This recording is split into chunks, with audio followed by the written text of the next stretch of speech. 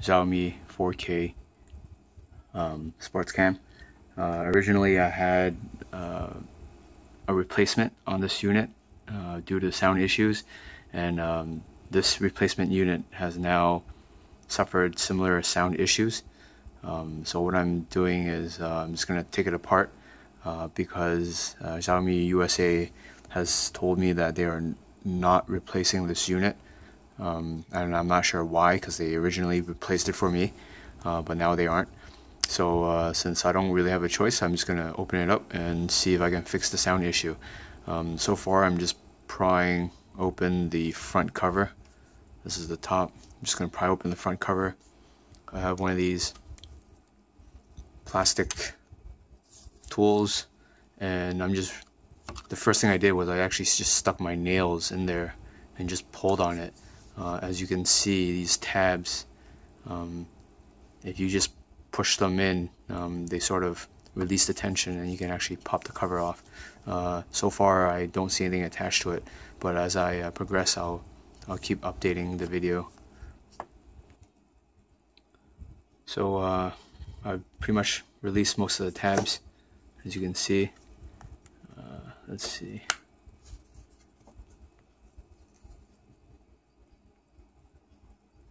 Yep. Alright, so wait. Okay, it's recording. So like I said before, I just released the tabs. What you'll notice is once the tabs are released, the center will still seem to be stuck, and I assume that maybe it was some kind of ribbon cable that was stuck to it, or some other thing that was attaching the front cover, and I realized it was just some adhesive that's in the front. So don't be afraid to tug on it, because you'll feel that this thing is bending. That's okay. Just keep pulling on all sides, and essentially all you just want to do is release the cover from the adhesive you see right here. So another thing I want to mention is the mics are actually these two holes. So I'm going to see whether I can see what the issue is with the mics here. The next thing I'm going to do is I see 4 screws on each corner. They're Phillips style. Let's see if we can get that focused.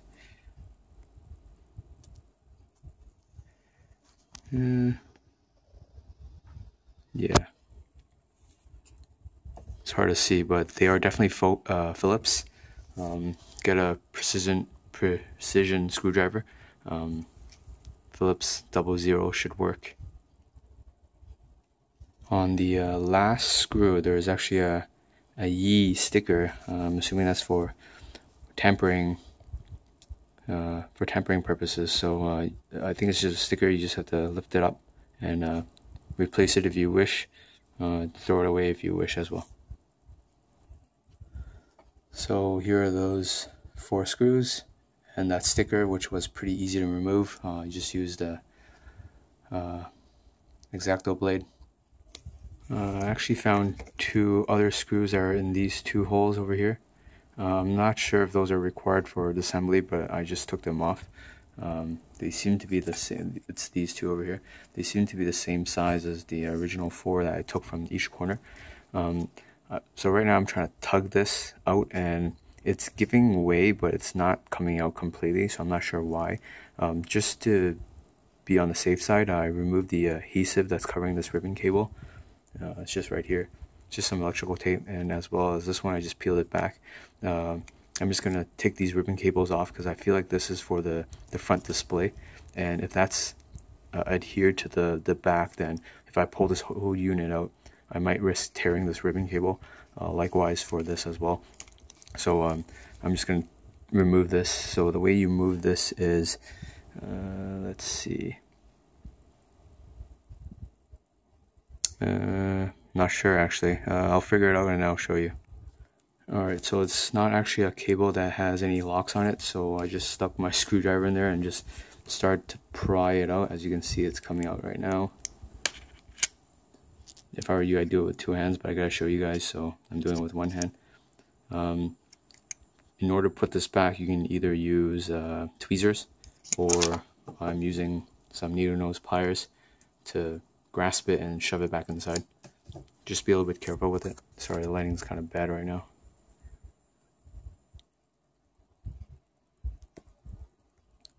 For this one, there's actually little edges, little tabs on each side that you can use to push this out. So on each side, just get something really small, like a flathead, small flathead, and you can just push this out. Alright, so after removing the cables, I've gotten some more progress.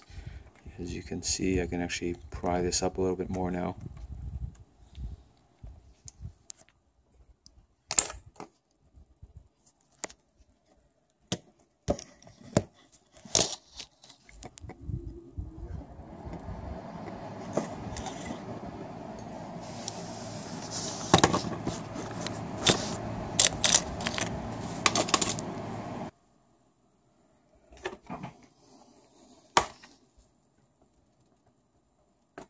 It seems to be separating from the ribbon cables, so I think it's a good idea to take these off, these ribbon cables off.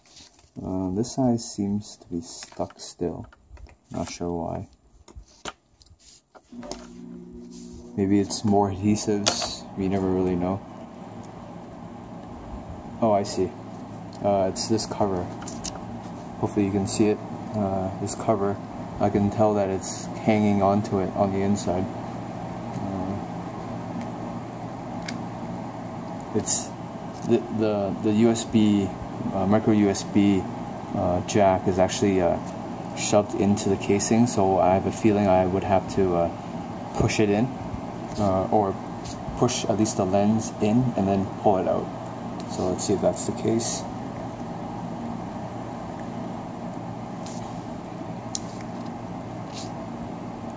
Yeah, it's definitely in there. I would say get the plastic trim tool and actually pry a little bit on the casing, push it out so that it gives room for the USB jack to slide up.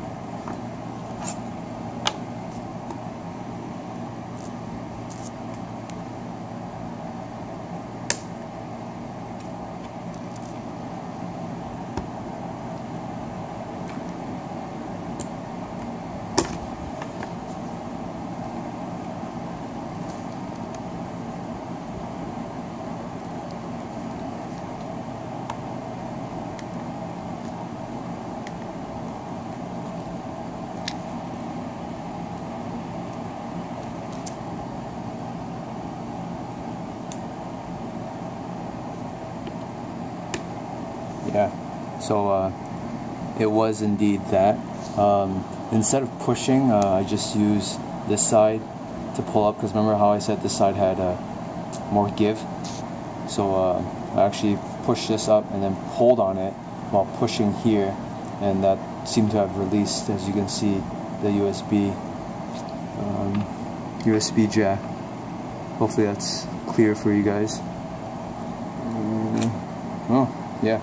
So, as you can see, it came out, and this is the empty casing. As you can see, the ribbon cables are still on the casing, so you definitely want to take, let's see.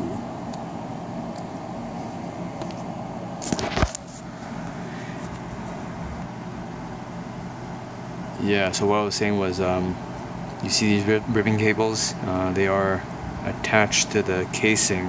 I'm assuming it's for the power button here, and the screen is for this one. The unit now is off, so this was the front of the unit, and this is the rear of the unit. And let's see where the mics are. So from what I'm seeing so far, the mics are actually not on the PCB itself. They still seem to be, because remember how I said that these two holes are the mic holes? It still seems like it's under this battery casing here, so I'm assuming this ribbon cable provides both power signals and mic input for the camera. So I have a feeling I'll have to figure out how to take this apart as well. because I have to get under here and see if it's the adhesives on the mic that had melted from, you know, overheating, because I know for the old Yi, the adhesive, or there's like a piece of tape that's covering the mic, so I have to get to both mics and see physically whether that is the issue with this 4K. So far I've only found one screw, and that is right here. This is the speaker, by the way, I think. Well, actually no, it's not. It's a tripod mount, but I only see one screw right here, so just take that off for now. Alright, so it was just one screw. Wasn't any adhesives on it. What I did was I stuck my finger into the battery port and like this, and just literally pushed up. It doesn't seem like there's anything holding onto it, and I see the mics right here. So let's see what's wrong with these things. Oh, and the power button just pops out as well. So the two mics here and here have a little plastic, sorry, not plastic, rubber silicone seal thing on it. There's holes in it, and what I'm looking at right now is it seems to be a hardwire mic on each side, and I don't know if there's anything I can do with it. I see a hole for it in a membrane that I'm assuming is picking up the signals, but there's no sticker or anything that I can take off. Yeah, sorry, it's not really focusing on it, but you sort of see it there. I'm not sure what to do with this. On the casing, there's a mesh screen on both sides. I'm assuming that's for preventing dust from entering the mic. Yeah, that's actually a mesh. I haven't done anything so far. I'm not sure how to proceed. If you think you know what to do, comment in the comment section and let me know what I can do. From here, I think I'm just gonna assemble it and see what happens to it. If it still doesn't work, then I suspect that maybe there's issues with this whole unit, and I'm not even sure if they sell replacement parts like this, or the issues on the actual PCB itself, which I obviously would not be able to tackle. But yeah, so far I've assembled most of it, and I haven't found a physical issue with it. I'm just gonna look around, see if any of the solders are loose or have a loose components, but otherwise everything looks pretty good so far. So I blew out the two holes with some canned air, and I put the little rubber boots back on. I'm just gonna shove this back in and see how it goes. Don't forget to slide your power button back in. You can just put it on the inside and then slide this unit in. It went in pretty easy. I just lined it up and pushed it back in. You do have to widen the case a little bit, just to allow the mics to go in. Can't see it, but the mics are back in place. Put the screw back in. Well, putting it back in was definitely not as hard as taking it out.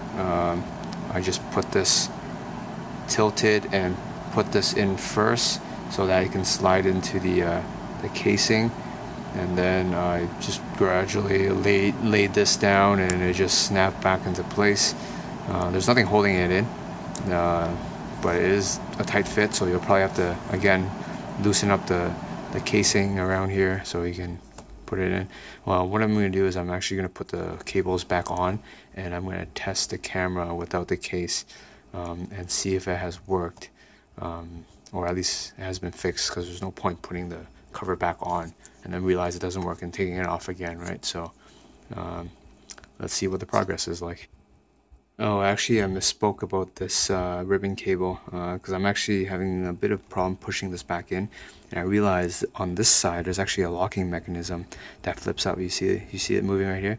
What you want to do, it's actually laying flat when it's locked, so you want to stick your fingernails in there and just push it up, and it should loosen up the mechanism, and you should be able to slide it in. How I'm doing this is I'm actually taking my needle nose plier, gripping the cable. Try to grip the brown part because that's reinforced. Here it's just plastic and circuits, so if you tear this, then you're pretty much screwed in terms of the screen. So just grasp this as if you can. Use something thin or use like a needle nose tweezer as well. So just don't forget to flip this up when you take it apart. Mine still came out with this. It's just, you know, friction locking mechanism, but if you're putting it back in, you definitely want to flip this back out. I can't recall if I mentioned that this one had or did not have a locking mechanism, but it does have one. So you just want to flip this thing up and then just slide it in. This is way easier. Make sure it's completely inside. Completely inside, and just flip it down like so.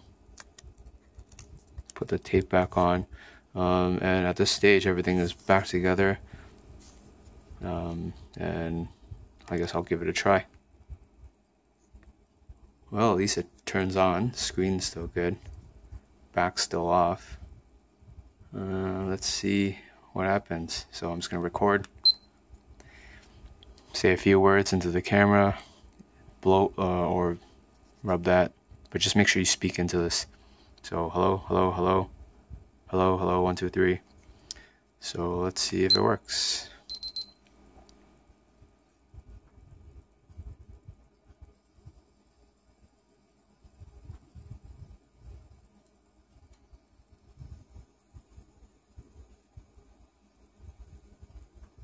And as you can see, it doesn't work. So what am I going to do next?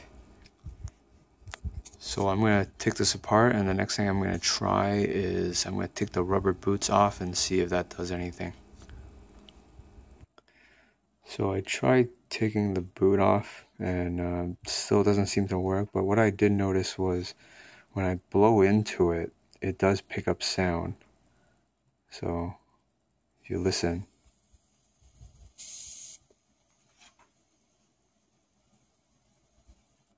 so it does pick up sound when I blow into it. Yeah, so I don't know how to go on from there. Let me know if you know what to do next, or whether this thing is even replaceable. Hopefully this assembly helped you guys. You guys should give it a try. If you have mic issues, maybe it's a different problem from mine. Mine is clearly a hardware mic issue because it seems to pick it up when I'm blowing into it. So let me know what you guys think, or what I should do next.